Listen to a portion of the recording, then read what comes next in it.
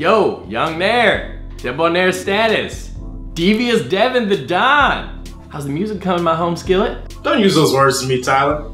And I took a break. I'm actually watching this argument about trigger warnings unfold on Facebook. Trigger warnings? Yeah, it's when someone warns someone about like potentially traumatizing imagery or something. I don't really know why they're fighting. Black people have been using trigger warnings for years. Now, I know I am but a simple white man who takes pleasure in Argyle socks and marginal increases in stock values across international platforms. But I don't believe that I've ever heard a black person say trigger warnings. And I started watching Blackish last week. Well, duh, you simple hoe. We don't call them trigger warnings. We call them alerts. Like, uh-oh, new kicks alert, the Adidas Tubular X's with the Adidas Boost technology for better performance on and off the field. At the risk of sounding racist. You are.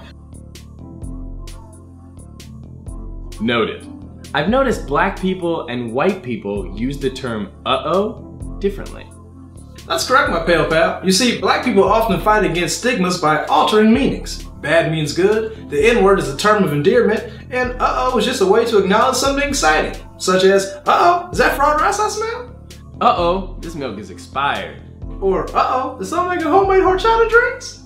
Uh-oh, that police officer is being fired just for doing his job. Shut up, white devil! Go, go, so go for me to let you go, let it go, let it go, let you go, go, go, let you go, let it go, let it go.